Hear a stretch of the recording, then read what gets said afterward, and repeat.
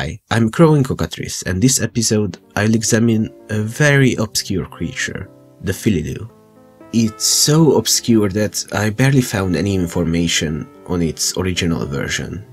The Fillyloo is a wingless lizard or dragon-like creature, which was part of the legends and folklore of the native tribes living in the Ozark Mountains, now part of Arkansas. Beyond this, I could not uncover much, but it also became known as Gowrow, Gollygog, or Moogie by the settlers in the 1800s, becoming a cryptid of sorts.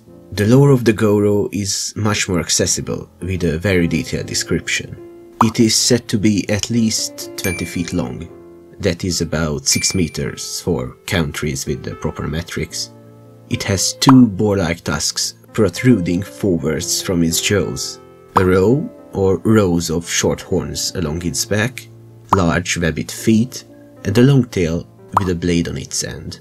While my interpretation makes it similar to an alligator, this is the actual image shown in an early article discussing the creature. Yeah, it looks terrible. I mean, I don't know how the quote-unquote artist understood the English language or how many boar tusks he's seen in his life, but bloody hell, don't submit your shitty first draft to a newspaper people will actually read. Nevertheless, people of the time really ate up the story, and belief in its existence was very strong. What was that story, you ask? Well, let me present the four notable mentions of the Gowrow. The earliest reports date back to the 1880s. People mentioned the Gowrow as being a species, not an individual creature, that lays soft-shell eggs the size of beer kegs. The mother apparently had a pouch to carry its infants, and from this era, two stories persisted to this day. The first one has a few variations, but a man called E.G. Rhodes went to explore a place called Devil's Hole in Boone County, Arkansas.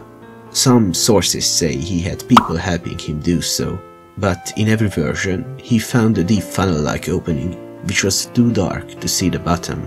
He attempted to descend, but fearing that noxious gases were present, or because he heard a vicious hissing noise, something a reptile would make, he decided to ascend. However, to be able to measure the exact depth, him and his men tied a piece of iron to a rope and dropped it into the hole. With a hissing sound, the rope was pulled hard. When they retrieved it, the iron was bent, with scratch and bite marks covering it. In one version, they tried again with rocks, but the line was cut each time. The other story circulating at the time involved a hoax. People from Mena, Polk County, claimed to have caught a Gowrow by feeding it so much dried apples that it could not return to its burrow, and charged people a quarter to see the monster. They gathered an audience in front of a tent, claimed to house the creature. Then, following sounds of a roar, gunshots, and rattling of chains, a man stumbled out of the tent, shouting that the Gowrow escaped, inciting people to run for their lives. If that would not be enough, they collapsed the tent right after, and the scared crowd had no chance to ask for a refund. While only one case of this is mentioned, we can infer that such ruses were not uncommon. On January the 31st, 1897, an article appeared in the Arkansas Gazette, which discussed another story involving the creature. A Little Rock businessman called William Miller claimed to have met one, and killed it too. Apparently, the Gowrow was devouring livestock and pets near Blanco, Searcy County, and he formed a post to hunt the beast down. They tracked it to its lair, which had bones of animals and humans littering the vicinity. They hid nearby in an attempt to ambush it. The Gowrow emerged from a nearby lake with the earth trembling and a terrifying roar, a sound which he claimed earned the beast its name. They shot several volleys into the monster, which ultimately killed it, but not before it tore up several trees and severed a leg from one of the post members. This report has many details on the beast's appearance. In fact, the image I showed earlier was published in the Gazette, based on this description. William also claimed that he sent the bones and skin of the animal to the Smithsonian Institute, but the institute claimed that it never arrived. To this, he replied that someone must have taken off with his trophy. Yeah, if I were a skeptic, which I am, I would say he was lying. But you never know, I guess. The last sighting is just a mention without many details. Van V. Randolph claimed to have encountered a Fillyloo, he called it by the original name, in 1951 in the Ozark Mountains, and it was still widely believed to exist in his time. Based on the appearance, I would guess that it was a large American alligator. They have a ridged back, a long tail with a pointy end, the females carry their young in their mouth, which might not be a pouch but still. Their feet are webbed, a few individuals were recorded to reach almost 6 meters in length, and even the soft-shell eggs match, barring their size. The only thing we are missing are the tusks. Plus, alligators do not really live at the bottom of deep holes and cannot bend iron with their bite, but then again, no animal can. The most likely explanation of the Fillyloo and the Gowrow is the exaggeration of huge alligators encountered in the wild. On the other hand, is it possible that a now extinct species of crocodilians with tusk-like weapons existed before the settlers arrived? Or maybe even during the 1800s in small numbers? While I would say it is unlikely, I cannot definitively say that it is impossible. We currently only know a fraction of extinct animals, and while the Fillyloo would not have gone extinct that long ago, remains might have gone unnoticed or misidentified, but chances are not high. However, if it did, or better yet, would exist, how would it look like? Well, this one's not that much of a challenge. The tusks are described as boar-like, so a pair of large teeth on the lower jaws would suffice. I doubt they would have a use for them in hunting. Alligators are quite successful without them. However, the males could perhaps show off their dominance with them, maybe even by using the tusks to chase others off their territory, being able to cause nasty wounds without biting. We could also add a set of larger flat scales to the end of the tail, which would resemble a blade.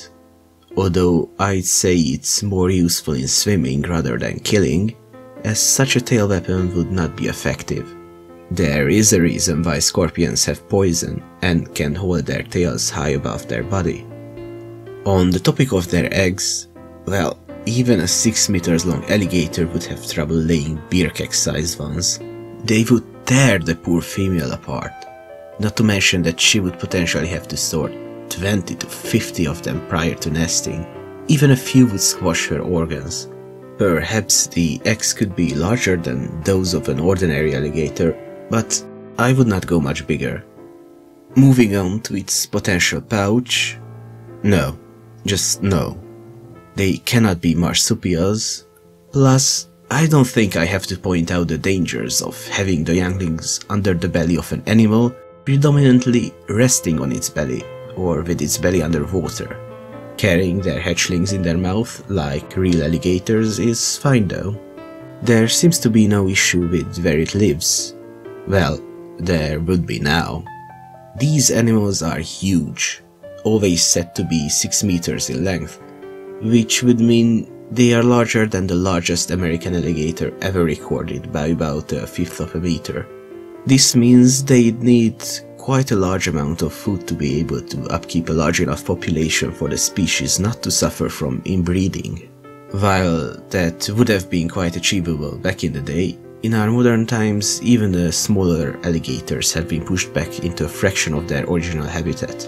Such a large animal would most likely go extinct or be on the brink if they lost so much potential hunting grounds, or at the very least they would have reduced in size.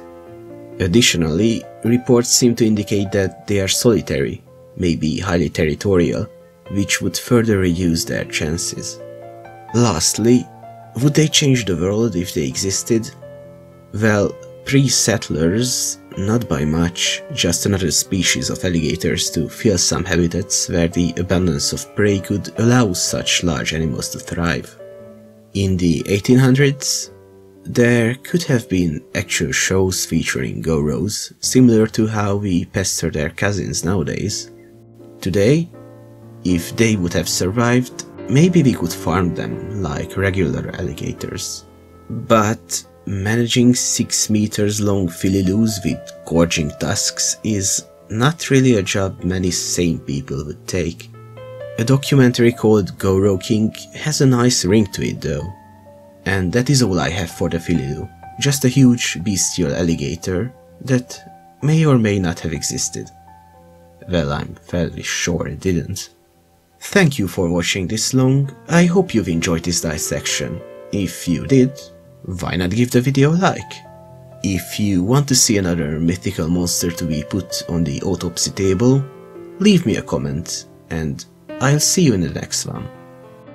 Bye!